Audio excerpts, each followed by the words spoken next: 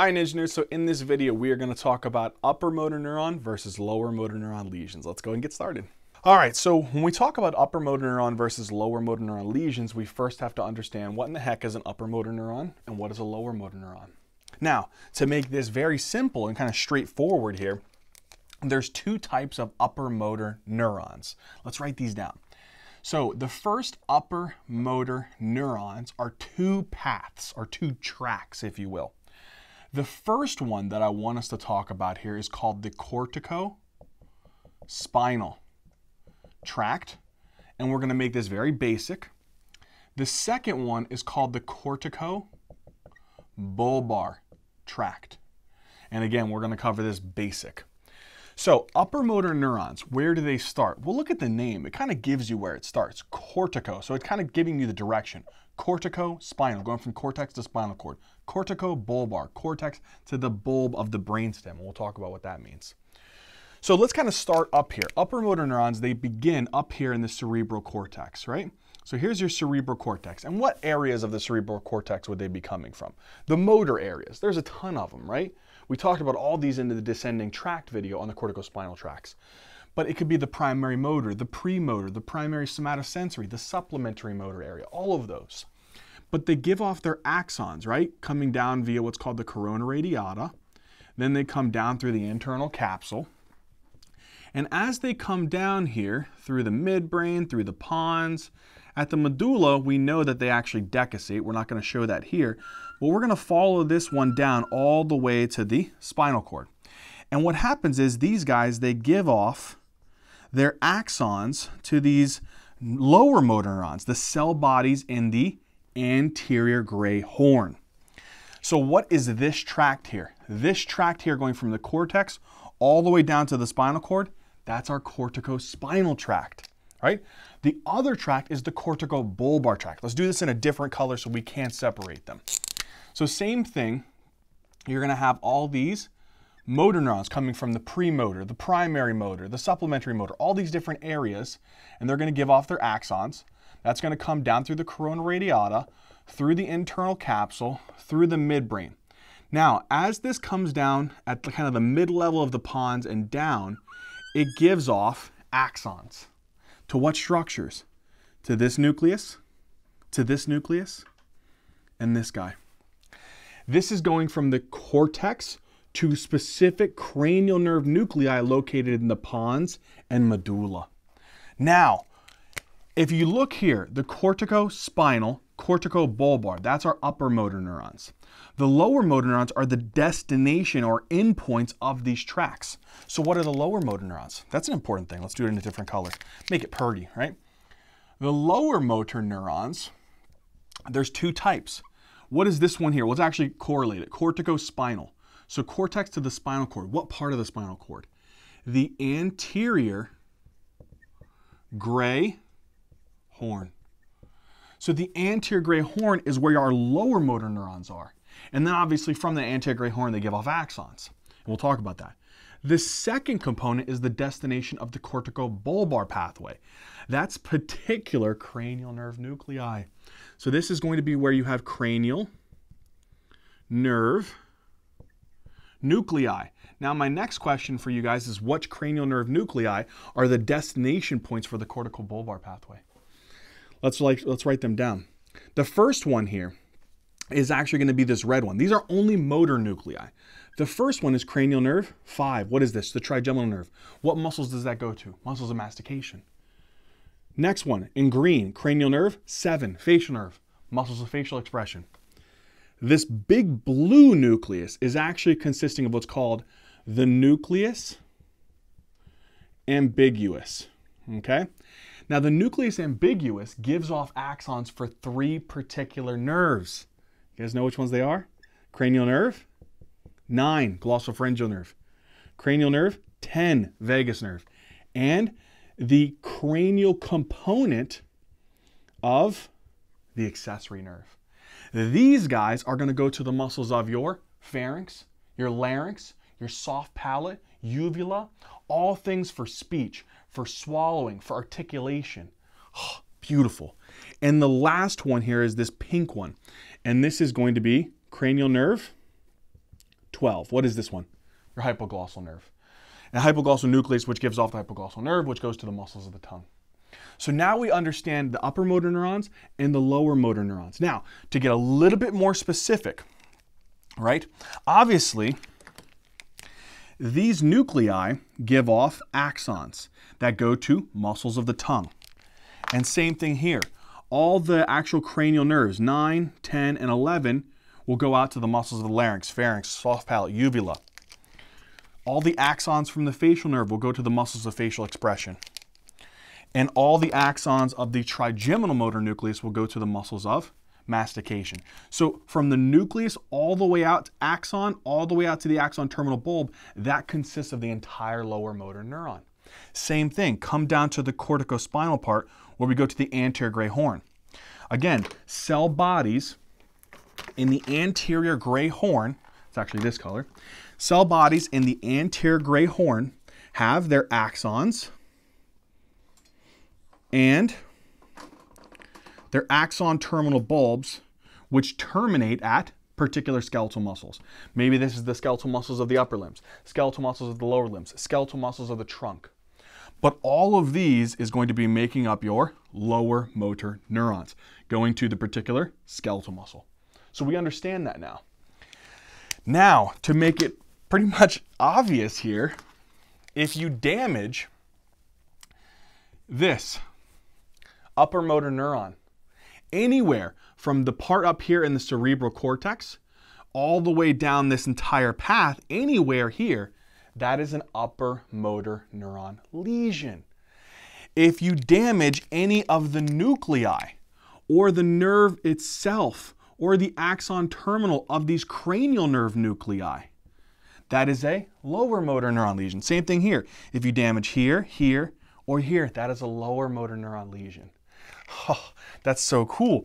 But now that we understand upper motor neurons, lower motor neurons, their basic anatomy and function, and we understand the lesions, where they would take place, let's talk about a couple causes of upper motor neuron and lower motor neuron lesions. So we know upper motor neurons, lower motor neurons, their components, their basic functions, right? The next thing we have to talk about is obviously some of the causes of upper motor neuron lesions. Okay. Some of the potential causes, you got to think about this. There's many different causes. I don't want us to get bogged down into all the random, pretty much, rare stuff. I want us to get the basic concept. If you have to pick one of the main causes of an upper motor neuron lesion, you want to think about stroke. So if someone has a stroke, a CVA, right? Whether that be a hemorrhagic CVA or whether that be an ischemic CVA, cerebrovascular accident, that can cause damage to any component of the upper motor neuron. The second thing is sometimes, if you think about the upper motor neuron, right? So here we start in the cortex, we go down with the axon, you go to the axon terminal, right? To your lower motor neuron. We'll just make this component here our lower motor neuron, right? And that will go out to your skeletal muscle. Sometimes what can happen is you can also demyelinate the axons of these upper motor neurons. What are some conditions that demyelinate axons? There's conditions like multiple sclerosis. This can actually demyelinate the axons of the corticospinal tract. There's another condition called Friedreich's ataxia. This can also demyelinate that. There's also B12 deficiency. This can also demyelinate that. You know what else? There's also another disorder, a motor neuron disease, and it can damage these structures here due to free radical accumulation. You know what this is called? ALS, amyotrophic lateral sclerosis. Okay, so we know some basic causes of upper motor neuron lesions, with the most common being stroke. But don't forget your demyelinating conditions and your motor neuron disease. Now, the other component here, let's do this in pink, is your lower motor neuron lesions, right? Your lower motor neuron lesions. You got to think about this. Same concept here. When you talk about lower motor neuron lesions, you're talking about a damage to a couple different points here. Let's draw another small little mini diagram here. When you think about this, here we're going to draw spinal cord, and here is going to be your anterior gray horn right here. Right? So coming from this point here, here's the cell body going out via the axons to the nerve, which will go to the muscle. If you damage this nerve at any point, whether it be the cell body, the nerve, or the axon terminal, that would cause a lower motor neuron lesion. What are some causes that damage the anterior gray horn? Viruses. You know, there's a specific type of viral infection. Thank goodness we don't see it that often anymore. But poliomyelitis is one. You know what another one is? West Nile virus. And you know there's a terrible genetic condition that plagues infants that can also damage the anterior gray horn. This is called spinal muscular atrophy. So it's called spinal muscular atrophy. This is an autosomal recessive condition. Now, what about the nerve? So we already talked about if it was the anterior gray horn. We already talked about that. Then we have the axon, and then we have the axon terminal. So we've already talked about the anterior gray horn. What about damage to the axon? Any kind of neuropathy. So you know if there is something like Cauda-Equina syndrome? Cauda-Equina syndrome is actually whenever there's maybe herniation of the disc and it compresses the cauda-equina. That could be an example of a type of radiculopathy in this case. So Cauda-Equina syndrome. What else? What if there's just damage to the actual axon because of a peripheral neuropathy? Diabetes. You know diabetic neuropathy? So diabetic neuropathy would be another common cause here. So if there's diabetic neuropathy. So that can cover some of the causes for this component, right? So there could be herniated discs or some type of spinal stenosis compressing in this case, the nerve root or the axons, or diabetic neuropathy. The last thing is think about something that plagues this axon terminal. We actually asked this in one of the questions of the day. Use it for Botox? The botulinum toxin. So botulism. Botulism can also inhibit acetylcholine release at the axon terminal. All right, and the last one here, which is very important, I don't want you to forget it, is you remember how we talked about ALS, right? ALS, you have the upper motor neuron coming down here to our lower motor neuron, right? And we talked about how ALS can plague and damage the upper motor neuron. Well, guess what? ALS is a tricky son of a gun. It also has the ability to damage lower motor neurons. So you can see someone who has both upper motor neuron lesion-like symptoms and lower motor neuron lesion symptoms present in ALS, amyotrophic lateral sclerosis. All right, beautiful. Now, with that being said, I want to finish off and I want to talk about one more thing before we go over the characteristics differentiating upper versus lower motor neuron lesions. The last thing I want to talk about, and we'll have another video discussing this, but there's a special name that I really want to make sure that you guys understand here. Corticobulbar, right, the pathway itself, it's an upper motor neuron. Whenever there's damage of the corticobulbar pathway, it produces a specific type of upper motor neuron lesion that we love to give a name to. And this is called pseudobulbar palsy. Okay? And the other situation here, if there's damage to the destination of the corticobulbar tract, where does that go to? Your cranial nerve nuclei, 5, 7, 9, 10, 11, and 12. If there's damage to those nuclei or their fibers that are exiting, this is called bulbar palsy. And again, this is a type of lower motor neuron lesion. We'll discuss these in more detail in another video, but the basic concepts of these are going to be based on this foundation that we build with upper and lower motor neuron lesions. All right, so we built our concept of what an upper motor neuron, lower motor neuron, lesions, causes, couple terminology things that we had to get straight first. Now what I want to do is, instead of just memorizing a chart, because that's easily what we could do, knowing an upper motor neuron versus lower motor neuron lesion based on a chart kind of aspect, I really want us to understand why mass is affected, why there's fasciculations, why there's a difference in tone and reflexes and strength and so on and so forth between these two lesions. So let's go through by each concept here, starting with the mass. In other words, is there a decrease in the size of the muscle, atrophy, in which there is in both of these lesions, but what is the difference and how is there atrophy? So let's start first with an upper motor neuron lesion. So when we refer to mass, we're referring basically in this case the muscle mass. And we're referring to this with respect to upper motor neuron lesions. Now, upper motor neuron, we know that this can involve cell body, axon, or terminal, anywhere from the cortex to the spinal cord. In this case, we're using corticospinal as an example. The same concept would apply with corticobulbar. We're just using corticospinal. If there's damage to this corticospinal tract, here's what I want you to think. This is how I think about it. Cortex is in that word, corticospinal. It's coming from the cortex. The cerebral cortex controls its voluntary decision and control over skeletal muscle movement. In other words, I'm going to tell my biceps brachii to contract. My cerebral cortex gave me the voluntary ability to decide to do that. I'm not going to contract my biceps. My cerebral cortex gave that volitional decision. If you damage the corticospinal pathway, you take away the connection from the cortex and the spinal cord, in this case, your lower motor neuron. Now, if you take away the cortex's decision to basically contract your skeletal muscle, you're not going to be able to use that, right? So if you can't voluntarily decide to contract the muscle, you don't use it. And remember that saying, if you don't use it, you lose it. This situation here, because of the patient who has an upper motor neuron lesion, they're not constantly having voluntary control and usage of their skeletal muscles. They develop a special type of atrophy. And this type of atrophy that you experience here is called disuse. So it's called disuse atrophy. Okay, and this is because they lose volitional control of skeletal muscle contraction.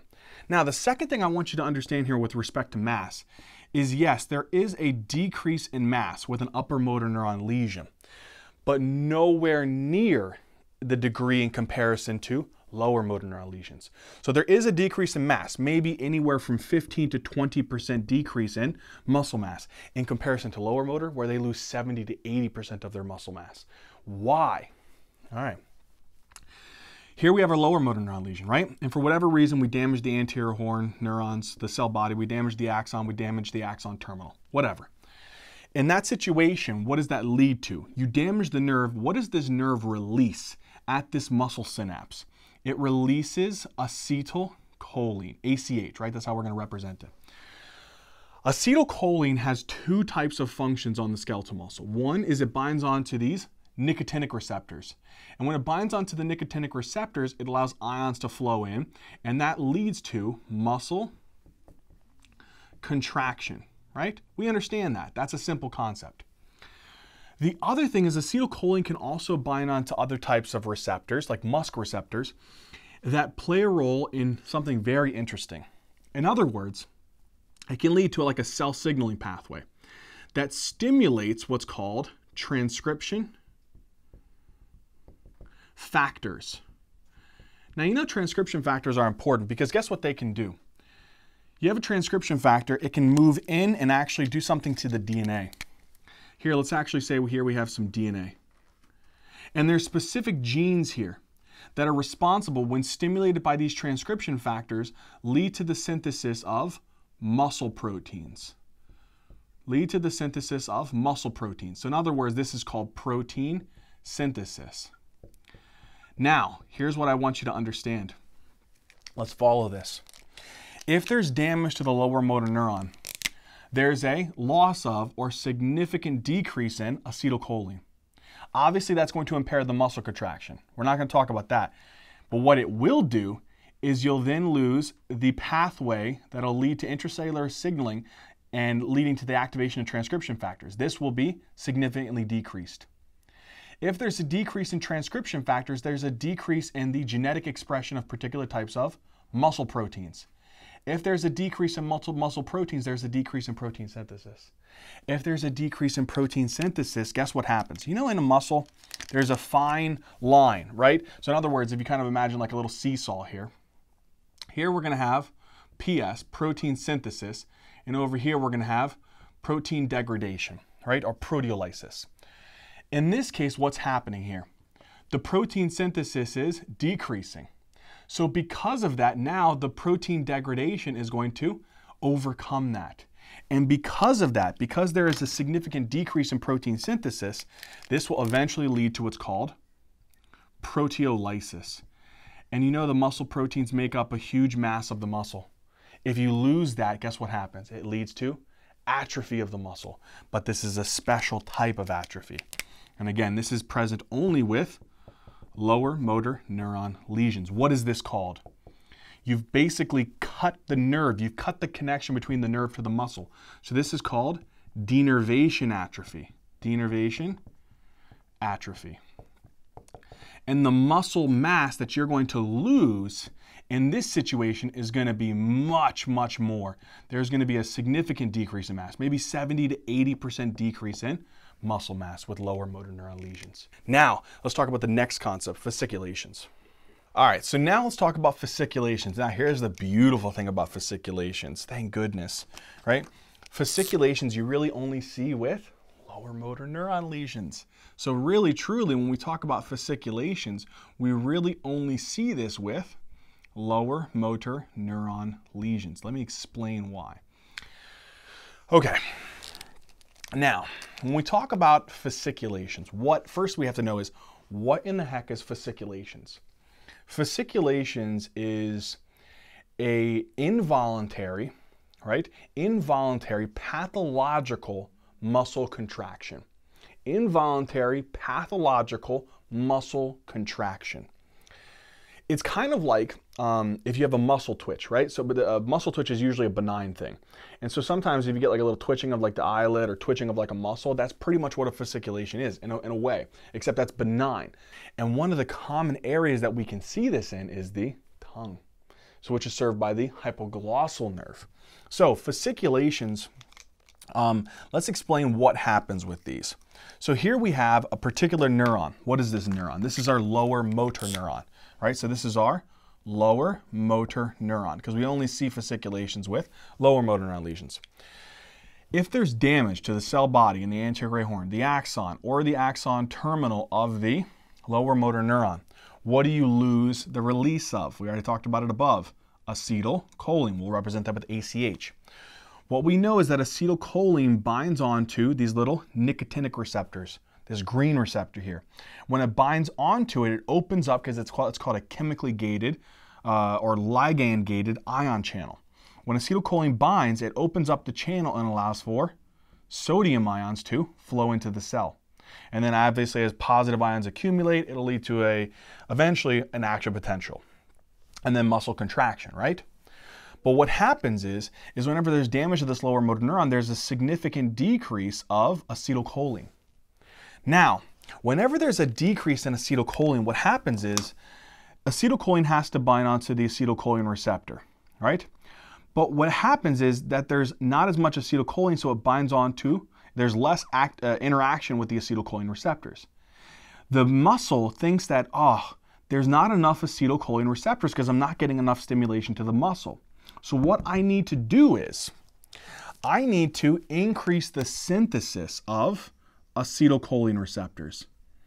And so it starts making more acetylcholine receptors to express onto the membrane. So that way, now whatever acetylcholine is, when it binds, it'll increase the kind of signaling inside of the cell and action potentials and muscle contraction, all that stuff. So what is this called? So whenever there is a decrease in acetylcholine, this leads to what's called, so here we have this decrease in acetylcholine.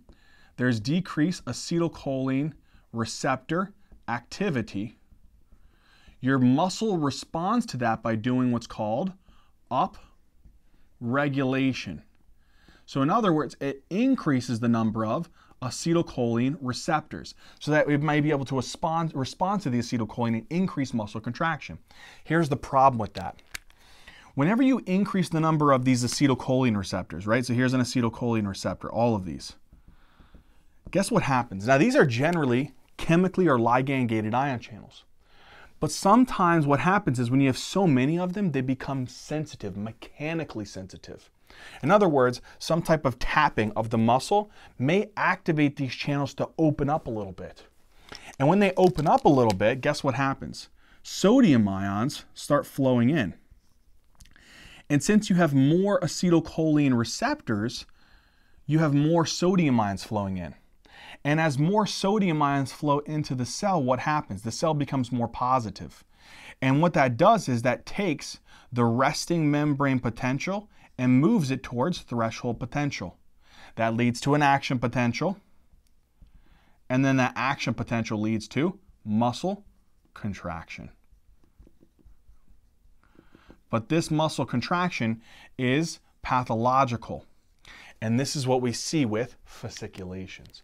So to basically summarize, damage to the lower motor neuron leads to decrease in acetylcholine, decreased interaction with the acetylcholine receptors, decreased signaling and activity via the acetylcholine receptors. Your muscle cell responds to that, thinking that it needs to make more acetylcholine receptors, which is called upregulation. As you upregulate and make more acetylcholine receptors, they become sensitive to mechanical stimuli, and that allows for more ions to come in, and this will lead to muscle contractions, but this type of muscle contraction is called fasciculations. Now, there's another term that comes up sometimes, and I want to make sure that we clarify what the heck it is. Another term that comes up sometimes is what's called fasciculations. This is seen only in lower motor neuron lesions, but there's another thing called fibrillations. What is fibrillations? Because you also see these in lower motor neuron lesions. Fibrillations are basically fasciculations that are expressed on a EMG. So you only see these on an EMG, which is kind of an electrical myogram. So in other words, you have to monitor the activity of the muscle. So if you're looking at like an EMG, you'll have these kind of like fasciculations. That is what we see when we're actually kind of looking at the muscle activity.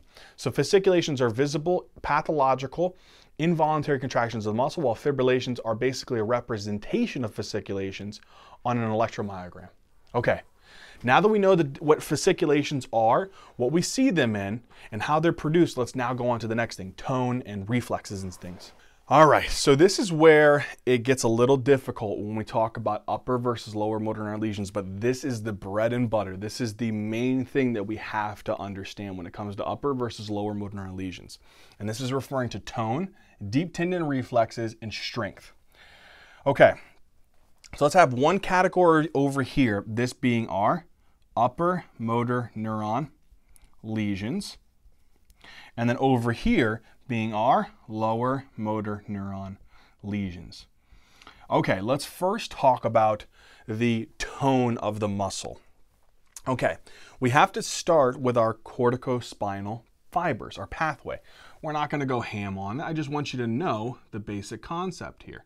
You have your cells, your neurons, right, that start here in the cerebral cortex.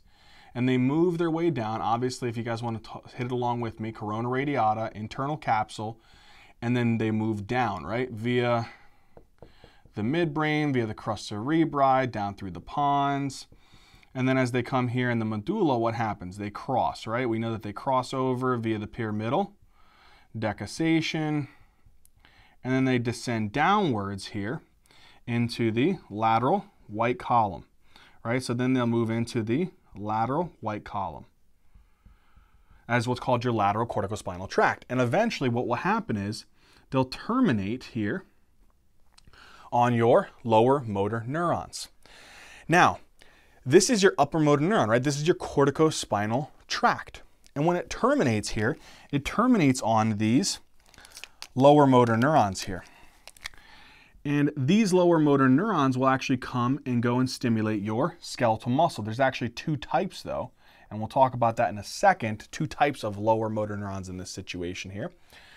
But this is the basic concept. Upper motor neuron, corticospinal coming down and acting on your lower motor neuron. Now here's the big thing. Your corticospinal fibers, remember, it's voluntary control. In other words, I have the ability to stimulate this muscle, this nerve to, in other words, generate an action potential and contract the muscle, or I have the decision to inhibit it. I have that ability with my cerebral cortex. Here's what's really cool. Okay, on the way down, these cortical fibers can give off little collaterals that can act on these green nuclei. They can act on these green nuclei. What are these green nuclei called? These are very important. It's in your medulla. and it's actually a part, kind of like an extension of the reticular formation. These are called your medullary reticulospinal nuclei, right? So this is your medullary reticulospinal nuclei, and they're going to give off their axons, right? And these axons will come down here, and we're just going to bring them down here. They'll actually go into the anterior column, but we're just going to have them come straight down here to these lower motor neurons here. Okay? And these medullary reticular nuclei will give off their axons that will come down here and act on the lower motor neurons. Here's what I want you to remember. The cortical fibers that come and give off collaterals to these medullary reticular nuclei, guess what they are? They're stimulatory. So they will stimulate the medullary reticular nuclei. The medullary reticular nuclei will give off their tracts, and guess what their tracts do to these lower motor neurons? They primarily inhibit the lower motor neurons. They inhibit the lower motor neurons, whereas this corticospinal can stimulate or inhibit. Let's just focus on the medullary reticular though. So here's another lower motor neuron coming out here. Again, what will this medullary reticular tract do? Reticulospinal nuclei do? They'll inhibit the lower motor neuron. Now, let's talk about the lower motor neuron. The lower motor neurons, they have axons that go out to your skeletal muscle, but there's two types of fibers, right? The red fiber, let's actually do it with the red color here. This neuron here going to the red fibers, which is your extrafusal fibers. This is your alpha motor neuron.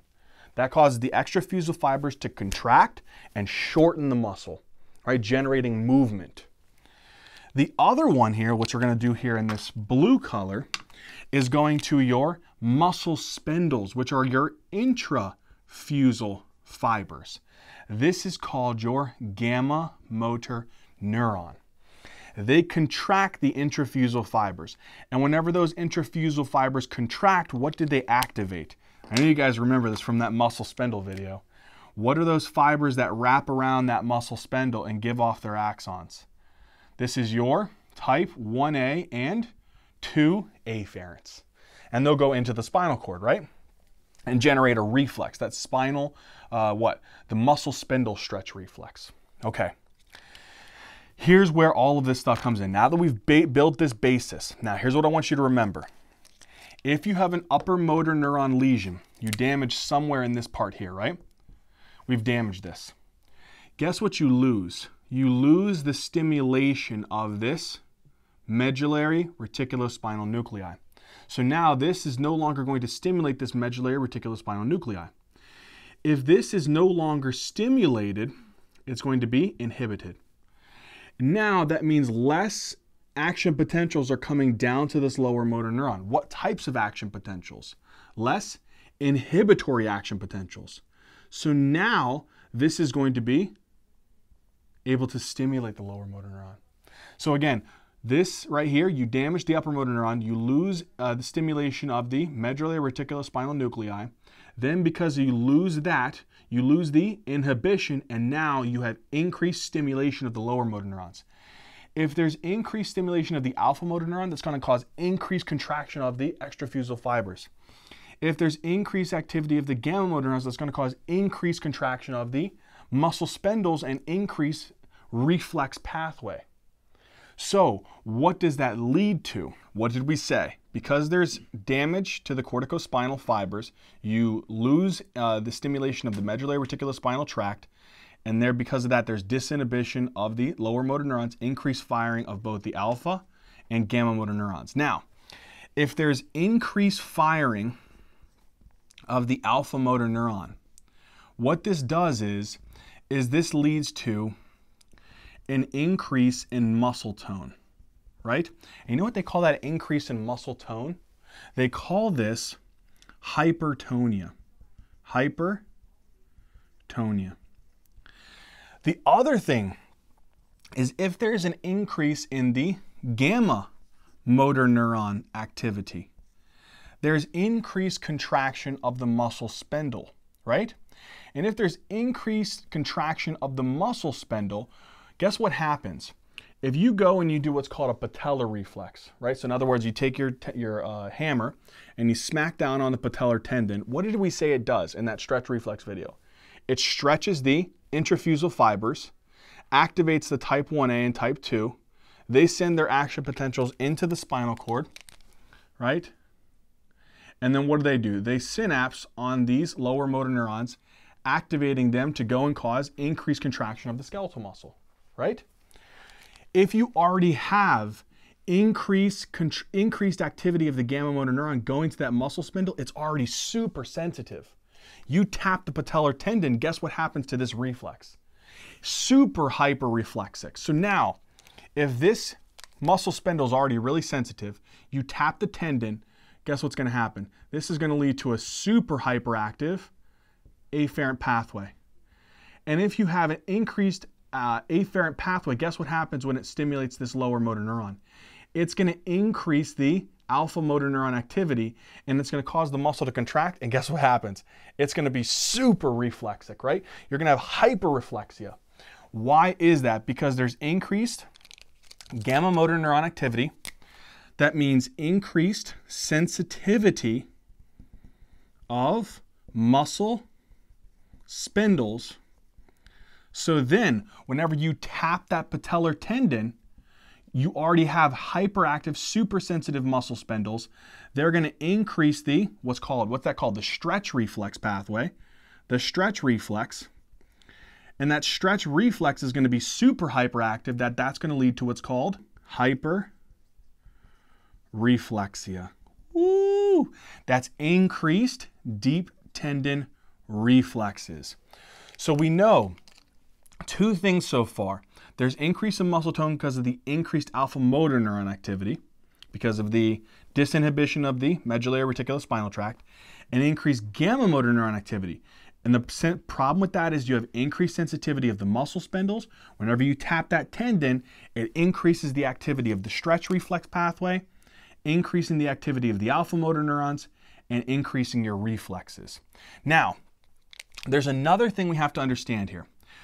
Because of this hypertonia and hyperreflexia, this produces a special type of paralysis, if you will.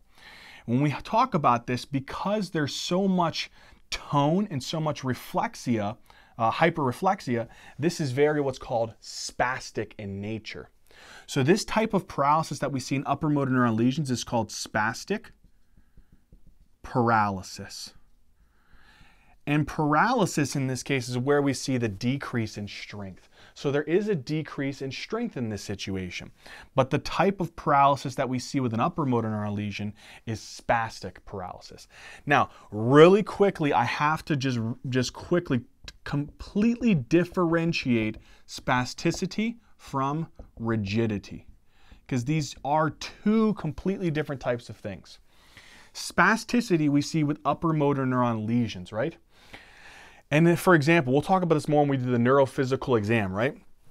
But when you're doing a physical exam on someone and you're assessing their tone, okay? In other words, the resistance to muscle movement. You're just going to kind of be moving their arm. With someone who has an upper motor neuron lesion, the muscles are kind of contracted, right? So they're hypertonic. And as you're moving, they have resistance to that passive movement. But with spasticity, it's what's called velocity dependent. In other words, it can actually increase resistance with increased speed of the movement. Another big thing here, not only is it velocity dependent, but the spasticity is only in one direction. All right, so if I'm moving, I'm flexing the arm, there might be resistance to that direction, but no resistance or no significant resistance in the opposite direction. Rigidity is velocity independent, and the resistance is in both directions. Okay, another thing. When we're talking about spasticity versus rigidity, rigidity is something that you see more with Parkinson's disease. What do Parkinson's patients usually have? Tremors, right? So they'll have tremors. Spasticity, generally, there's no tremors. Another thing that's important to remember here is that in spasticity, in types of paralysis, there's weakness. In rigidity, in conditions like Parkinson's disease, there's no significant weakness in comparison to that. Okay? The last thing I want to talk about, and we'll discuss this more when we get into the neurophysical exam, with spasticity, there's a special type of neurofinding that you see, and it's called the clasp knife phenomenon, okay? We'll talk about this more in our neurophysical exam, but the simple concept of it is that if you're doing a physical exam and you're assessing their passive movement, let's say that you're trying to just assess their flexion, passive flexion at the elbow. As you move, right, in this flexion direction, there's going to be a lot of resistance and resistance and resistance, and eventually, guess what happens? It gives out, and then it just starts to relax. That's an example of spasticity, a clasp knife phenomena. We'll talk about other terms with rigidity, where in Parkinson's patients, they have lead pipe rigidity. In other words, their arm is rigid the entire flexion and extension. And there's another one called cogwheel rigidity, and that's basically where they have this sense of rigidity or hypertonia, but there's tremors along the way. We'll talk about that more when we get into the neurophysical exam, but I just wanted to make sure that we differentiate that. So now we know the upper motor neuron lesions and what's happening to the tone, so the reflexes and the degree of strength. There's a decrease in strength in both of these. All right, and we understand the difference between spasticity and rigidity. Okay, now we got to hit lower motor neuron lesions, and we got to talk about tone. And again, that comes to the alpha motor neuron. Okay, let's go ahead and come up to this diagram. Okay, in this situation, when we talk about lower motor neuron lesions, there's nothing like that. We have no problem here with the upper motor neuron. This is all intact. So in other words, that medullary reticulospinal tract is fine. The corticospinal tracts are fine.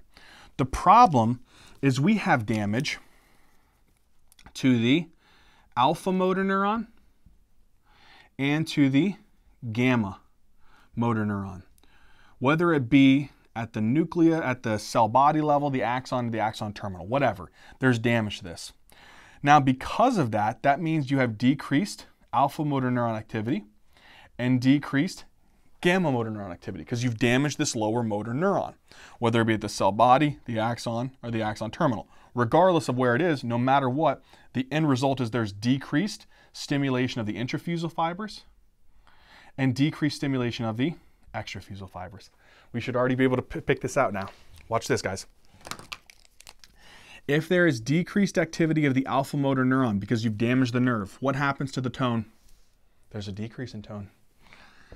And if there's a decrease in tone, what is that called? Hypotonia.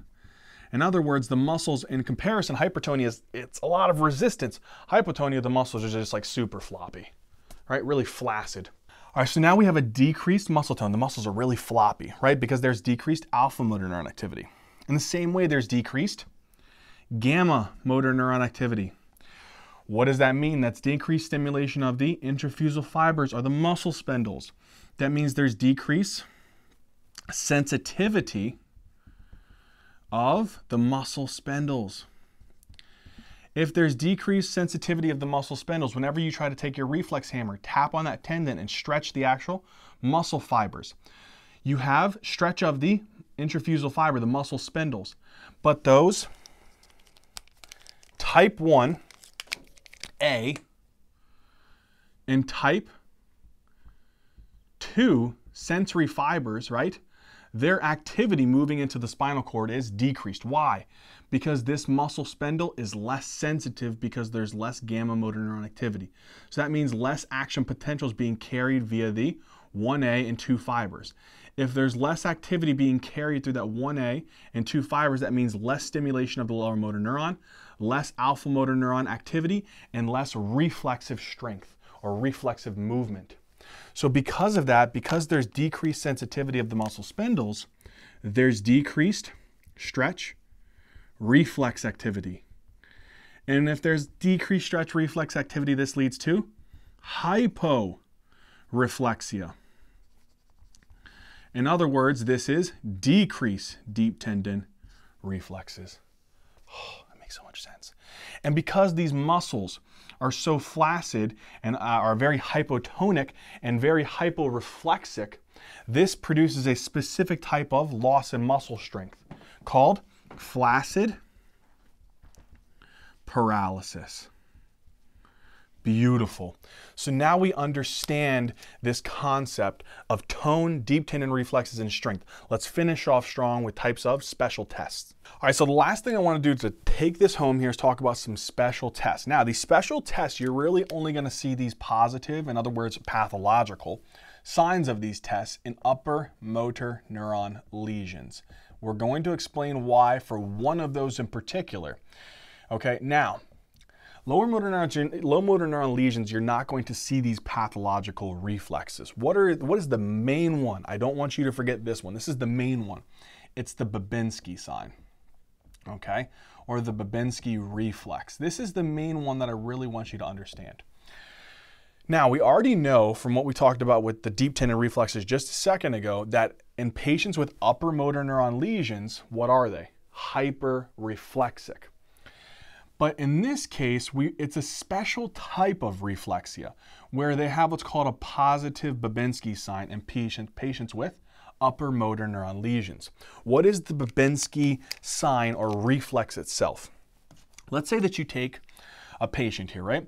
And you have the bottom of their foot. What you're gonna do is you take like the tip of your reflex hammer, usually there's like a pointed edge, and you're gonna run that across from the bottom of the foot towards the top of the foot, moving laterally to medially, right? What that's gonna do is, it's gonna activate specific types of sensory receptors, right?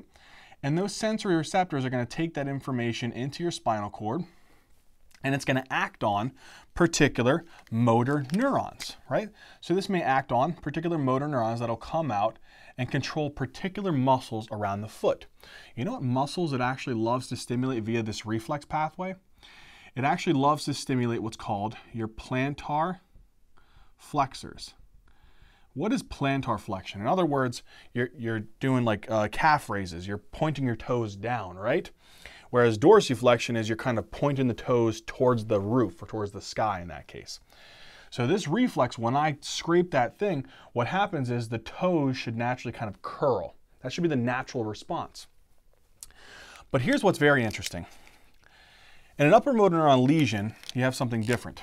Okay, here we're gonna have another diagram. And here we're gonna have coming down, here's our upper motor neuron, right? We'll draw like that little thing here. Here's our corticospinal tract. You'd have another one coming here too, right? So here's going to be the other corticospinal tract. As they're coming down, they give off their axons that go to particular motor neurons. Motor neurons that actually go to specifically the dorsiflexors, right? These go to your dorsiflexors. Now, dorsiflexors, again, we already said, point the toes towards like the roof or towards the sky. Normally, as these upper motor neurons are coming down, they actually generally inhibit your dorsiflexors a little bit more than your plantar flexors, right? Now, if someone has an upper motor neuron lesion, you damage this, right? That corticospinal tracts. What happens now? You lose the inhibition to this motor neuron going to the dorsiflexors. Now it's disinhibited. In other words, it's going to overfire. So now there's going to be increased action potentials coming down this axon and doing what? Stimulating the dorsiflexors. So much more so that these dorsiflexors overcome the activity of the plantar flexors. So now, when you stroke the bottom of the foot and trigger this reflexive pathway, there may be some degree of plantar flexion. But because I damaged the upper motor neurons, the lower motor neurons that are going to the dorsiflexors are going to overfire. So whenever you do this motion and kind of scrape the bottom of the foot, instead of normally the toes curling, guess what happens? That big toe dorsiflexes, so it kind of points up towards the ceiling, and the other toes fan out. And that is called a positive Babinski sign. That is what we see with a upper motor neuron lesion. Here's one more thing that I have to say, it's very important. The Babinski reflex, right? You see it, a positive Babinski sign in an upper motor neuron lesion, but you know what else you can see it in? But it doesn't mean that it's pathological. You can see a positive Babinski's in children, babies, usually less than 1 year old. You wanna know why? You know these upper motor neurons? They're supposed to be myelinated, heavily myelinated, but as a baby is developing, during the embryological development of the nervous system, these upper motor neurons aren't heavily myelinated. So because the upper motor neurons, they have a decreased myelination, what happens is, there's a decreased functioning of these corticospinal tracts in a way, because they're not completely developed. And so naturally, there is some degree of hyperstimulation of the motor neurons going to the dorsiflexors. So that's why when you do it on a baby less than a year old, they may have a positive Babinski sign, but that doesn't mean that it's pathological. All right. The last thing that we need to talk about here, and I'm not going to go over all the pathophysiology of them, it's just something that I want you guys to know. We'll talk about in the neurophysical exam. But these patients who have upper motor neuron lesions also have a specific type of test, two other tests that can be positive, and this is called your pronator drift. Simply put, you take a patient, you have them kind of standing out with their arms in a kind of a supinated position, and you have them close their eyes, and sometimes what you can do is to accentuate it, you can tap on the arm. Naturally, what will happen is in pronator drift, if they have an upper motor neuron lesion, what happens is the pronators become a little bit more powerful than the supinators, because the upper motor neuron lesion is actually causing inhibition of the, there's actually going to be damage to the supinators, less supinator activity, more pronator activity. And what happens is the arm starts to kind of drift downwards and pronate at the same time. Okay? So in this situation with the pronator drift, you see this with upper motor neuron lesions. Okay? Same one. Same thing here with an upper motor neuron lesion. You also have another really cool sign, and this is called the Hoffman's sign. And what you do for this one is you actually have the patient you're holding their hand, and what you're doing is you're taking their middle finger here, and towards the end of that middle finger, you're kind of flicking at the end. And what naturally should happen is as you flick that in an upper motor neuron lesion is your thumb and your actual index finger here are going to start to kind of approximate and come together. So you're kind of clicking there on that middle finger, and what happens is naturally if someone has an upper motor neuron lesion they're going to have these two fingers come closer together, approximate. So that's another thing that you'd see in an upper motor neuron lesion. All right, so now that we've covered all of these individual characteristics, let's put it all together and go over it in this chart. Let's see what you guys remember. All right, so when we're talking about upper motor neuron lesions versus lower motor neuron lesions, let's put everything together. Let's take everything that we've learned so far throughout this entire concept of all these different characteristics and put it together. So when we're looking at upper motor neuron versus lower motor neuron lesions, we have all of these things that we've talked about. Let's cover each one. Okay, ready? First thing, upper motor neuron lesion, lower motor neuron lesion with respect to mass. What did we say for upper motor neurons? They both have a decrease in mass, but we said upper motor neuron lesions have a very minimal decrease in mass. So a minimal decrease being maybe only 15 to 20% decrease in mass. For the most part, mass is somewhat preserved to a degree in upper motor neuron lesions. For lower motor neuron lesions, there is a significant reduction in mass, somewhere between maybe 80% decrease in mass. Now, what did we say was the type of atrophy that we see in upper? We see disuse. In lower, denervation atrophy. Strength. What was the type of paralysis? They both have a decrease in strength. But what was the type of paralysis that you see in upper motor neurons? This is called spastic paralysis.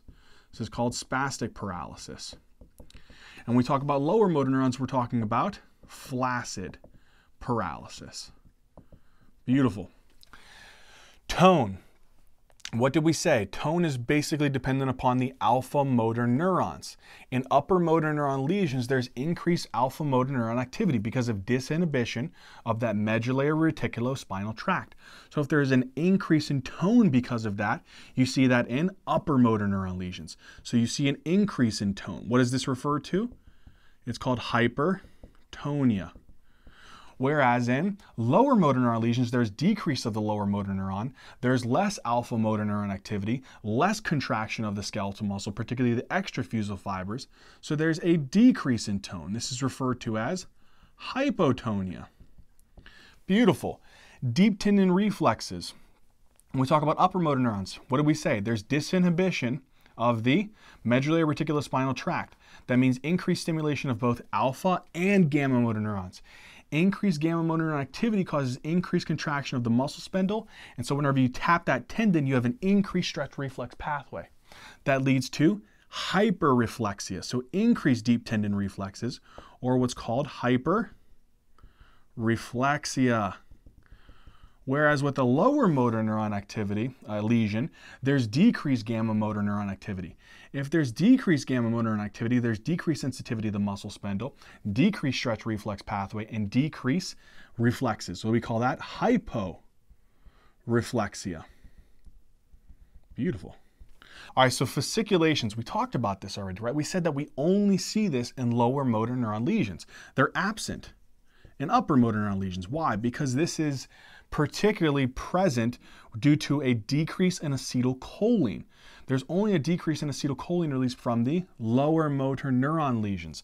So it's present, right, or positive, you could say, in the lower motor neuron lesions. Same thing, fibrillations. What is fibrillations? It's the graphical representation of fasciculations, but on an EMG. Again, you don't see this, it's absent in the upper motor neuron lesions, but it's present or positive, if you will, in the lower motor neuron lesions.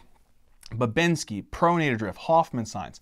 These are all special tests that we just talked about, and we said that we only see these positive or pathological in upper motor neuron lesions.